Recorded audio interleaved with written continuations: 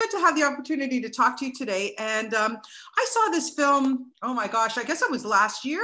It first came on my radar. I had the opportunity to talk to the director and Laura, and we couldn't nab you, so I nabbed you today. So thank you for your time. I appreciate it. Oh, thank you for having me on. You did such a good job in this.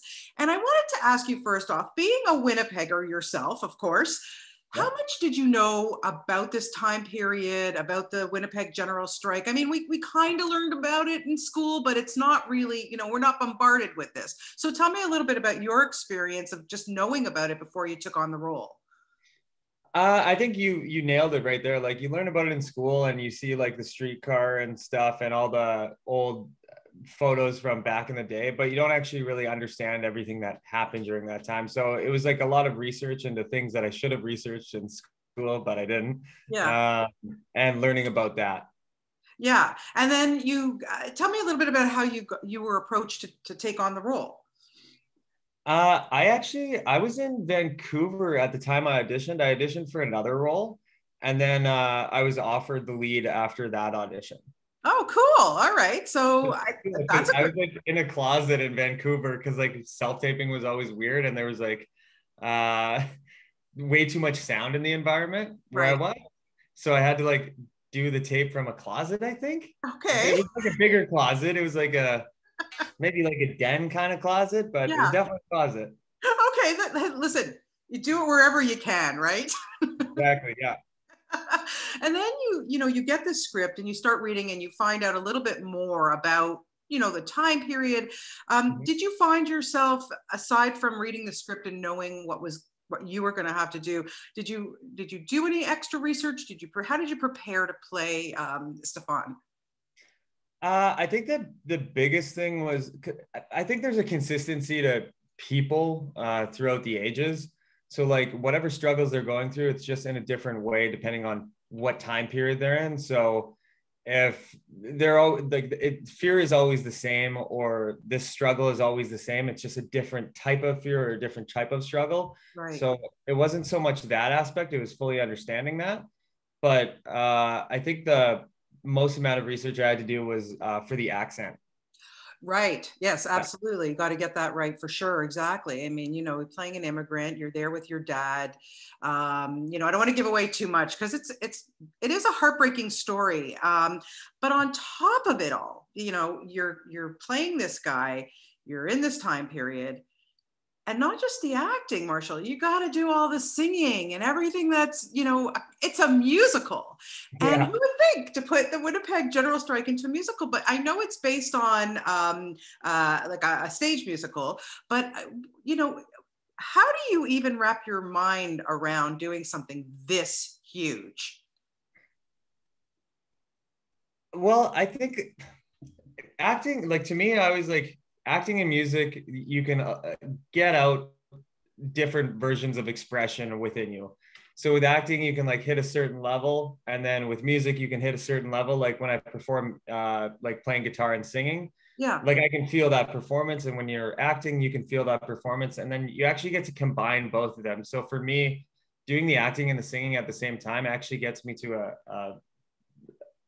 a lower depth of what I can express or how much that scene feels to me, because it's kind of like if you're really sad and you had a soundtrack playing in the back of your head about how sad you are, and like sad music makes people sad, so automatically you get sadder. Yeah. Oh, absolutely. Absolutely. And then you've got some really nice chemistry with Laura. Tell me a little bit about your first meeting, what it was like to kind of establish that chemistry. And did you guys kind of hit it off from the beginning? Oh, Laura's awesome. I think we had the first time we met was at a cast dinner in one of the restaurants in downtown Winnipeg, but she's a lovely girl. Yeah. She said She's she's had a great. baby. I'm sorry, say it again. She's had a baby. Yeah, Yeah. exactly. And Yeah. yeah, but it's interesting to me because these are roles like we've never seen either of you do before. It's very different, for us watching you in this and playing this time period. Did you have like, was it fun? Was it exhausting? Tell me a little bit about that, because to me watching it, I don't know, it just seemed it wasn't your regular kind of role. It seemed a little bit more special, I think. Well, I think acting's always like fun. Even on the days that it's not fun, it's always fun. You're still doing something you love. I really enjoyed playing that role because I got to do a little more than I generally get to do, or play a further character from myself or a different version of myself that I don't often get to do. Yeah.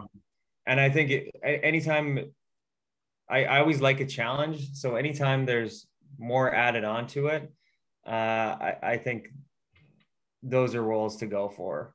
Yeah. So like if there's musical, the accent, and then figuring out like should they have an accent when they're singing or not. And then even though my personal take on how I would respond to certain things aren't like theirs, it's just it makes it a lot more interesting and more enjoyable. Right, right. And then of course Greg Henry plays your dad in this. You know, and you guys have some great scenes together and some tough scenes together. Tell me about working with him. Oh, awesome, dude. We went out for Burger Week, I think. Pasta.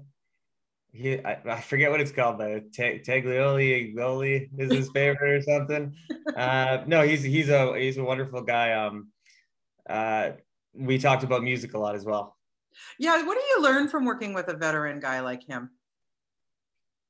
I think even if you don't necessarily, if you can't necessarily put your finger on it, you still learn a lot with like the subtleties of what they bring to the table. So I think I learned a lot from him, but I couldn't actually tell you what I learned from him. Right. It's just how someone operates on set, how they are in a scene, what they do for their prep. It's just little mental notes that I would take. Yeah, yeah, oh, for sure. And what's wonderful about this is that it was actually shot in Winnipeg. So for you, that must have been a joy. Tell me about working there and what it was like to just even be in some of the locations where some of these things actually took place. It was wonderful shooting in Winnipeg. That was the first larger project I think I did in Winnipeg. So that was kind of cool. It was very strange to not be staying in a hotel or somewhere else. It was, oh, I'm actually going home after this. Yeah. So that was kind of cool. And then also seeing people that you knew on set all the time, and actually being in the location definitely added weight to it. Yeah. Oh, yeah. It must have been wonderful. I love Winnipeg. It's a great city and doesn't get as much credit as it deserves. Yeah. It's great. It's a great city. When did you know that you wanted to be an actor or singer? What was the first thing for you? You know, especially growing up in Canada, it's not always so, so easy to be, hey, I want to go to Hollywood or I want to be an actor. When did you know that it was something that you wanted to do? I don't know. It seems like my career over the years has always been, I just capitalize on whatever opportunities there at the moment. And then I end up really liking it. So if I like something, I go for it. So Yeah. I started off playing football for University of Manitoba. Then I tried out for Canadian Idol and I got cut. But at the time, then that got me into modeling. And then Right. from modeling, there was like commercials and stuff. So I started looking up for like an acting agent. And then I went to a musical theater thing or a musical theater agency, which was Talent House at the time, Mhm. because they did musical theater and I couldn't act yet. So Right. I figured that was my best shot at getting in, and then just a couple of auditions over the years. And now it seems like I've gotten into writing, trying to push music forward for projects, and getting more into the other aspects of film too. But I'd say I kind of knew I wanted to be an actor probably 25 or 26, and it was Wow. experimentation before that. But I started acting with no experience when I was like 20 or 21.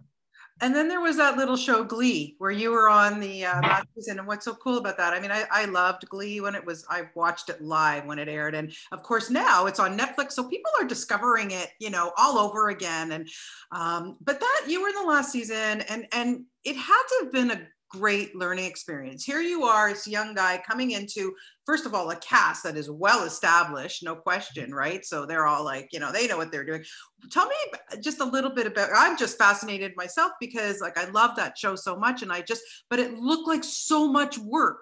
And some of the things that you did too, like you're swinging on a chandelier, I remember in one scene, and you're really getting into it. What was that like for you to walk onto that set and be a part of that show? I think you nailed it. It's it was a lot more work than other jobs. Like now it's like on a lot of shows, I'm like, what? I just have to say lines today? This is easy. Like instead of learning how to do the dance numbers, doing the singing, then dancing and singing, and then on top of that, doing lines. So like, I think it was a great learning experience, and how everything works with that kind of show. Right. I thought it was great. Yeah. Yeah. I And learned I personally think Ryan Murphy is a genius, like a genius. You see what he brings us. It's just like from Glee to American Horror Story to like all the things that he produces. Did you spend a lot of time with him, or did you, tell me about did you meet with him? Was he helpful to you? I met with him a couple times. He was very helpful, always encouraging, and a great guy overall. And you're right, everything he touches generally does extremely well. Yeah, what a genius. Oh my God. I would love to get inside that brain of his. It's just, I know, right? Amazing, amazing. So what's next? What are we going to see from you next? What's coming up? There's the Ice Road, I think, is coming out in June or July. Is it June? Oh, no, it's May. Oh, okay. Yeah, it's already May. We're already here. The What's Ice that Road, that's about some ice road truckers that have to get a shipment up north. Wow. That's with Liam Neeson and Lawrence Fishburne. Oh, that's not too shabby, Marshall. Oh, thank you. Wow. Yeah, Liam Neeson and Lawrence Fishburne. Hello. That's pretty amazing. How'd you like working with those guys? It was great. Both of them were fantastic dudes. Yeah. Oh, yeah, they are. I met them both. They are. That's pretty good. Okay. And anything else after that? I just did a movie in Kelowna with Jess Harmon. She was directing. But that's like a Hallmark kind of movie. Those are good. Do you know how many people watch those Hallmark movies, my friend? Yeah. Watch out. Yeah, watch out. People will be trying to DM you and everything. But anyway. I honestly watch them all the time. They make me feel good when I'm sad. It's something to do over the Christmas holidays. Exactly. And you don't really want to watch anything too intense, and you just want to feel good. That's the thing to watch. That is the thing to watch. I agree with you. Well, congratulations on everything. I thought you did a spectacular job in Stand. It really is a good film, and best of luck with everything else. And I do really appreciate you giving me some of your time today, Marshall. Thank you so much. Thank you. Okay. Have a good one. Take care. Bye-bye.